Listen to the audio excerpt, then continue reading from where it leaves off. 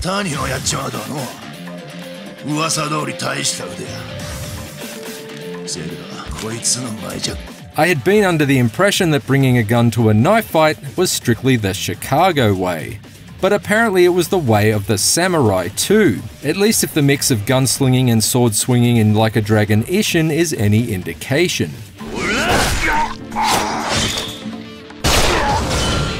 This 2023 remake of a 2014 Yakuza series spin-off that was previously only available to Japanese audiences transposes the tried and tested street fighting formula from modern Tokyo onto the final days of Japan's Edo period. It suffers somewhat as far as sub-stories and side activities go, with both not quite up to the standards set by subsequent releases, but a card-augmented combat system keeps the fighting fresh, and the crime story plot is packed with more delicious pulp than a nashi pear. Like a Dragon Ishin might not be on the cutting edge of the katana blade, but it rarely strays onto the dull side either.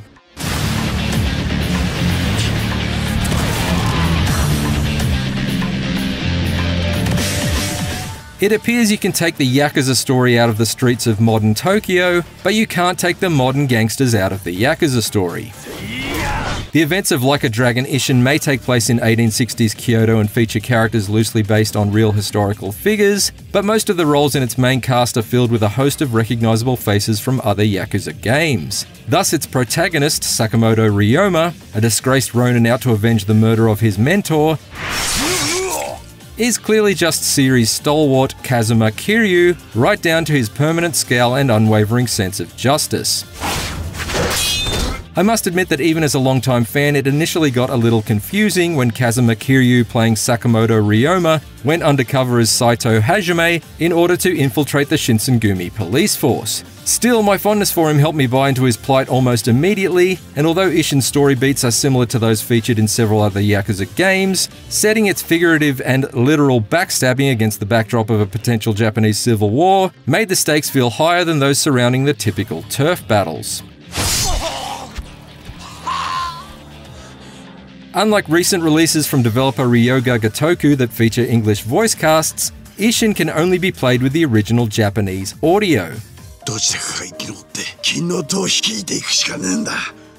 Yet even with the translated subtitles turned on, there are a great deal of period-specific references to regions, religions, and regiments that I found to be almost impenetrable early on. Constantly pausing dialogue in Ishin's opening hours in order to consult the in-game glossary did upset the rhythm of the storytelling somewhat, but over the course of my 30-hour playtime I learned to distinguish a goshi from a joshi, and ultimately came away feeling more enlightened about a crucial period in Japanese history that I previously knew very little about. I was less inspired by the environment itself, however. 19th century Kyoto's woodland surroundings certainly make for a nice change of scenery from the bustling urban jungle of present-day Tokyo, and much like Kamurocho, it's arguably best experienced at night. However, while Ishin's small slice of Japan's original capital city is not without its standout sections, there are still far too many bland backstreets that make navigating your way around a bit less appealing. I found myself far more reliant on the trip-skipping service in Ishin than I ever made use of the taxi services in other Yakuza adventures.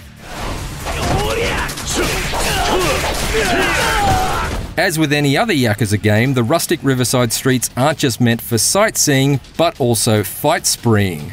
And Like a Dragon Ishin introduces a blend of blades and bullets that makes its combat feel refreshingly distinct from other entries in the series. Ryoma has 4 different fighting stances that you can switch between on the fly, allowing you to go from the smash and bash of the bare-handed brawler technique to the slash and dash of the swordsman style with a tap of the D-pad.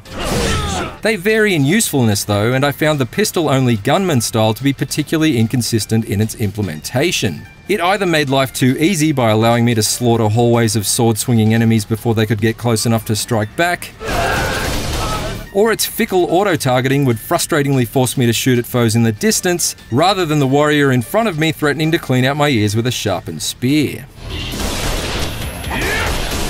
I found the Wild Dancer style proved to be by far the most fun and reliable combat stance in Like a Dragon Ishin, and thus its skill tree is the one I invested in most heavily. Wild Dancer finds Ryoma at his most fleet-footed, composed of a combination of fast sword slashes and a spinning blast of gunfire that's excellent for crowd control, along with a twirling evade move that can be chained together to pinball him out of harm's way and into a position of power. The fact that its faster attacks come at the cost of it dealing slightly less damage overall made it less effective against the more brutish bosses, but at that point I'd just smoothly switch to the deliberate and powerful swordsman technique and indulge in a more steadily paced samurai showdown. While I may have relied on only 2 of the 4 fighting stances available to me for the vast majority of the adventure, they still provided enough variety to entertain. That's particularly when used in tandem with Ishin's unique trooper card system, which effectively allows for custom support loadouts for each of Ryoma's fighting styles. I enjoyed experimenting with different decks of cards, from the more passive troopers that provide boosts to your attack power and health, to far more outlandish assault cards like a chicken that lays egg-shaped proximity mines. There are hundreds of these trooper cards to uncover in Ishin, and they bring a welcome amount of depth and strategy to what initially seems like a fairly straightforward action game on the surface. And who wouldn't want their own personal attack bear?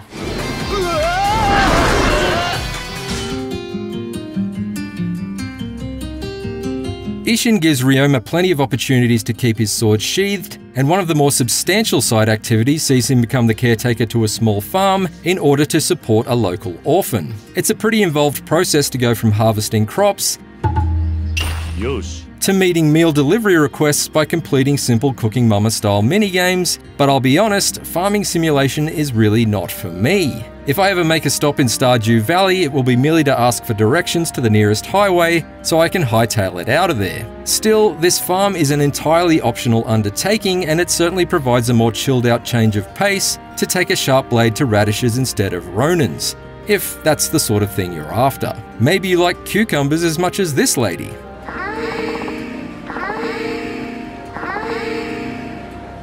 I guess in the 1800s they used actual cucumbers instead of eggplant emojis. Considering I enter each Yakuza adventure with a cocked fist rather than a green thumb, I was far more invested in the 40 different dungeon crawling missions offered at the Shinsengumi barracks.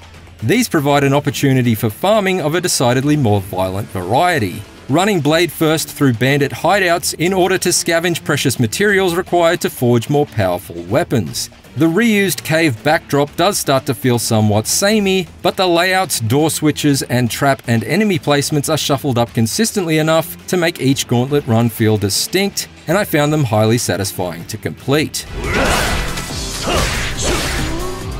Elsewhere, a lot of the series' side activity staples are present and accounted for, with various types of gambling, karaoke, and dance minigames just a few of the distractions to indulge in. There are some fun, ye-olde Yakuza spins on modern minigames to be found too, but the bulk of these archaic amusements just can't compete with the more dazzling diversions to be found in the contemporary settings of other Yakuza and Judgment games. Trading Club Sega arcades and go-kart races for fishing and wood chopping feels a bit like foregoing a fun night on the town for a sleepy weekend away at your grandparents' place. It's not without its charms, but it doesn't exactly get your heart rate up.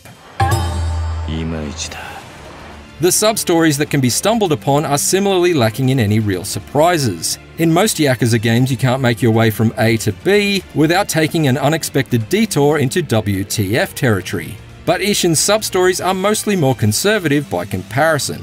Well, aside from the odd offbeat exception. Can someone please get this guy a cucumber? That said, although helping an old lady to find her way home is pretty uneventful, it's still worth doing since Ishin's virtue system rewards you for almost every interaction you have.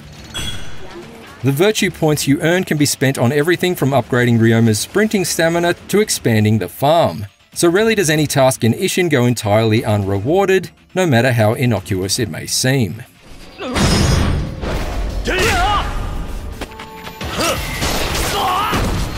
While its half-baked gunplay should probably have remained holstered, Like a Dragon, Ishin's stylish sword fighting and over-the-top trooper card attacks successfully pair the Yakuza series' brand of hysterical action with the historical fiction of its 19th century Japan setting.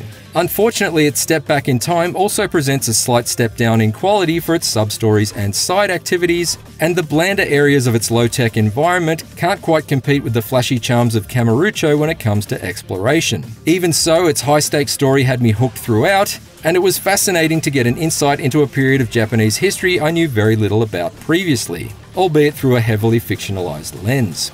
No matter which way you slice it, Like a Dragon Ishin is an enjoyable and interesting spin-off from the Yakuza series, but not an essential one. For more IGN reviews, check out our verdicts on Hogwarts Legacy and Hi-Fi Rush, and for everything else, stick with IGN.